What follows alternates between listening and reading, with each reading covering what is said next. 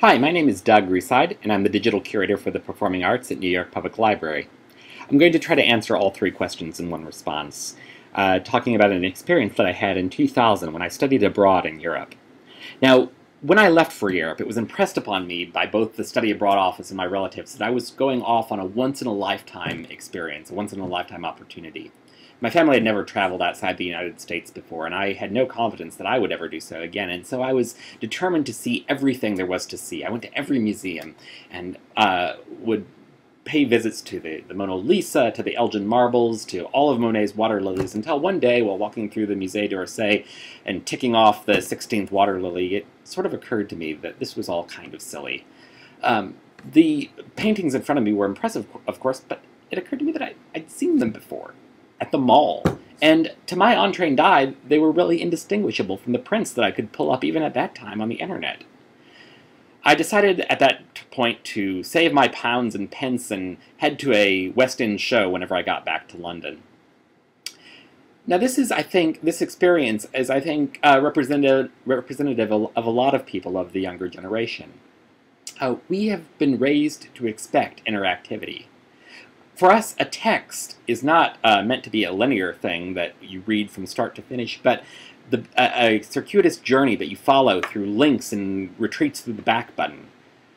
We might watch a movie, or I might watch a movie on a plane, or I might watch a TV show while working out on the treadmill, but I'm much more likely to want to play an interactive video game, and from the diversity and number of people I see playing Angry Birds on the subway platform, I suspect I am not alone. Museums must reform themselves or must respond to this new expectation for interactivity. The best thing that museums have had to offer in the past is the opportunity to see something that you just don't see every day, along with some explanatory text, and to sort of contextualize the object to tell you why it's important. Today, though, most of these items, most important artifacts, can be found, at least in photographic form, on the internet, and as technology improves, it's likely that the distance between the digital surrogate and the original will begin to close, to the point that to most people they might actually be indistinguishable. What museums have to offer instead are really two things. First, there's a lot of stuff they haven't yet digitized that they can kind of uncover and recover from the archives and present in the best way possible. And this is one thing that museums should obviously be doing right now. The other thing that they can do, though, is provide a social space in carefully designed sets to create experiences. Now, my best example of this is the Civil Rights Museum in Birmingham, Alabama, which I visited in 2003.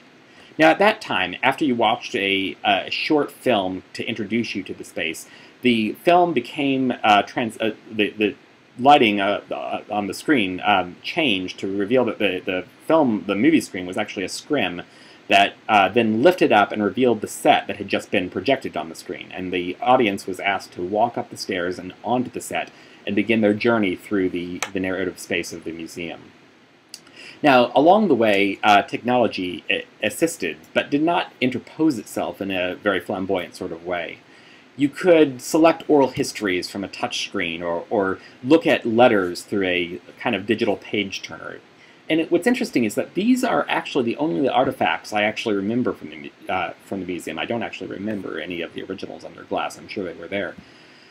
This is, I think, a model for museums in the future, to find ways of creating spaces and experiences, perhaps assisted by technology, that just can't be experienced anywhere else. Now, the artifacts themselves might be shared, and shared much more actively and openly than they were in the past. You might put QR codes on the placards and allow people to scan them into their phone and share them with their friends or their family when they get home. But the actual experience of going to the museum, of walking through a carefully designed set, is something that museums are uniquely capable of offering. Now, this requires, to build museums like this and to build exhibits like this, requires a special sort of skill set that might not be found on traditional museums, on the staff of a traditional museum.